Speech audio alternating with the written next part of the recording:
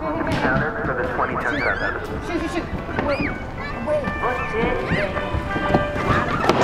My final review at long last. Before we begin, I just want to give a huge thank you to all of you for watching these videos. Whether you just saw a couple of them or you've been watching them all, I really appreciate it. It's not easy bringing out a video a day, so yes, from the bottom of my heart, thank you. And with that out of the way, let's go ahead and jump into this final review. This time for Women Talking.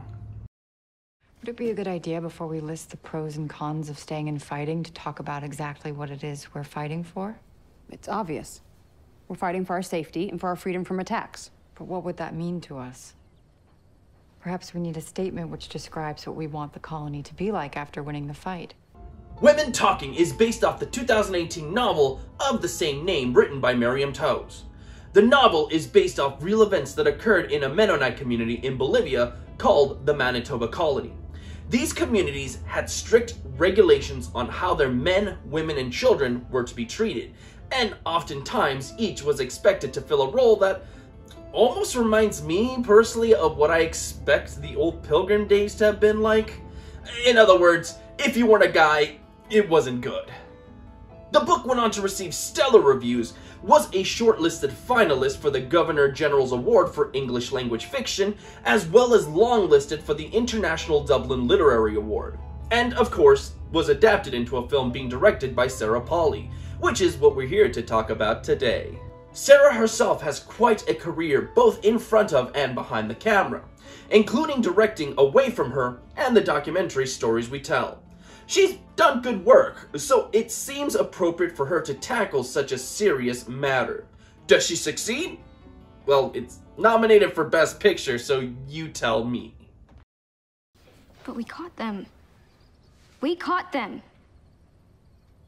Yes, you did. Then why are you making it so complicated? This is very, very boring.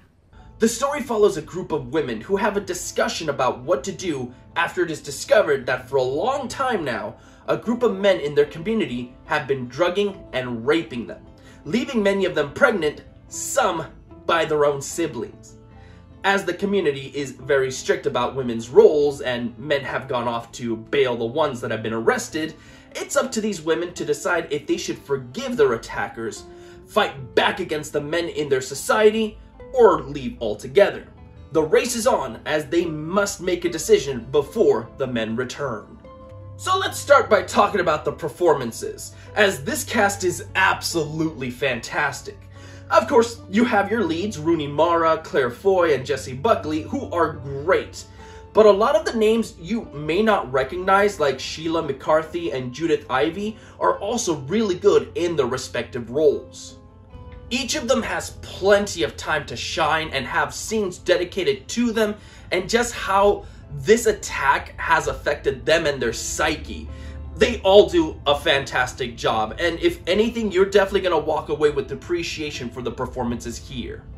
The only one that I'm not 100% in agreement with is Ben Whishaw, who is a teacher who's writing and chronicling the discussions for future generations to learn from.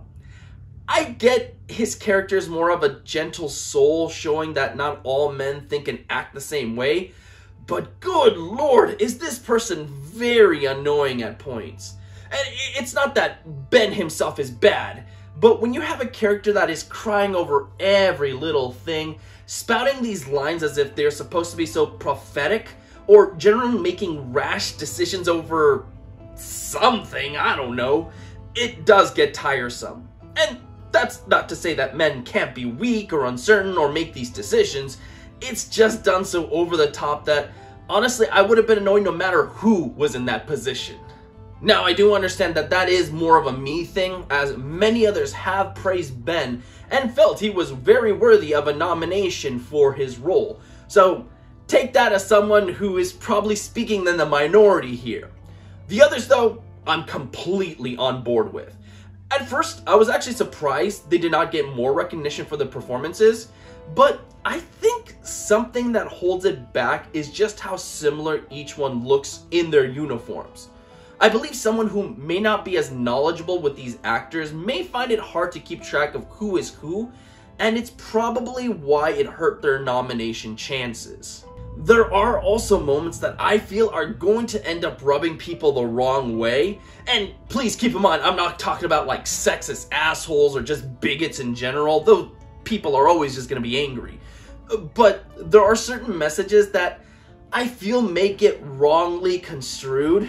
For instance, there's a moment where one of the women say she could never be angry at the baby inside her despite it being the result of rape. And not just rape, mind you, incest rape. Now, especially with how the US is coping with the overturn of Roe v. Wade, it may come off as the movie telling you to love your baby no matter where it comes from, which can definitely turn some people off. I'm not saying that that's what the movie is telling us. It's just what that character feels, which is fine. But I can see others maybe turning it into something more, especially given the environment that we have right now. It is a part of our faith to forgive. We have always forgiven those who have wronged us. Why not now? Because now we know better. We will be excommunicated, forced to leave the colony in disgrace if we do not forgive these men. I hate movies that have a tint throughout a majority of its runtime.